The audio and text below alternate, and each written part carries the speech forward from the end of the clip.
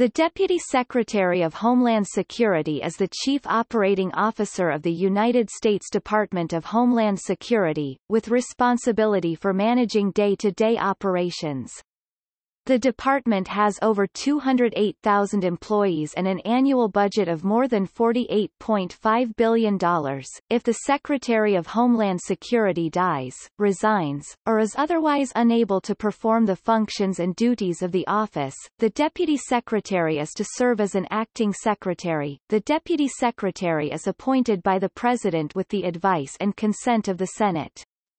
The position of Deputy Secretary was created along with the creation of the Department of Homeland Security in 2002.